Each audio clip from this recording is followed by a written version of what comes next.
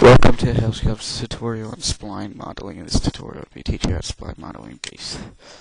Okay, as you can see, I already created a face with the spline. Basically, you just go through and create it, and every time you click, it creates a vertex. So say, and then when you're done, you just go in and close the spline.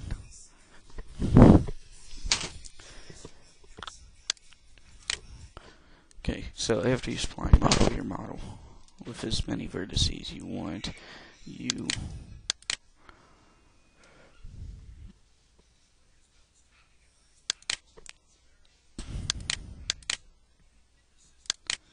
select it and convert it to an editable poly.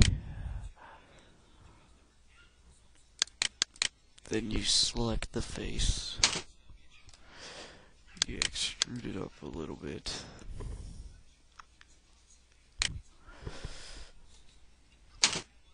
to make the floor, and then you go to your move tool with the face selected, you hold shift down, you move it down here to where you can see the little red line. You hit OK to clone the element, you flip it, and you go into vertex selection mode. While in vertex selection mode, you go to your top viewport and make sure you select the vertices that make up the bottom.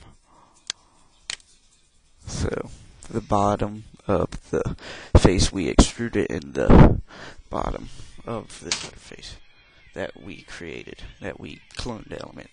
And you want to go to weld, and you want to turn it to about 10 and hit apply. It welded. Now you're going to want to run an STL check on it to make sure it is sealed. Make sure it's everything, select faces, you hit check. So scroll down, we'll see no errors. You unclick check, and then you go back into editable poly. Okay, so there's our floor. You want to hit inset, and drag the inset down to basically make the walls. I'm going to strike the F4 key, enable wireframe mode with texture shown. Then you get to see where all your faces are. Make sure you're in just regular select so you don't screw these up. And just select all of the faces that are around it.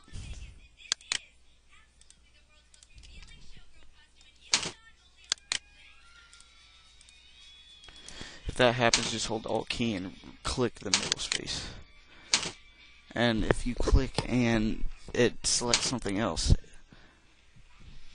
you want to hit Control Z to make sure you unclick, select that, and see if you got the bottom. Just you gotta hit the Alt again, and then we're gonna extrude the walls up.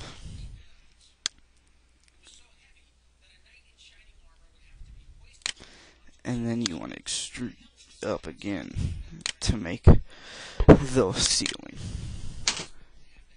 And that's part 1 of spline modeling tutorial.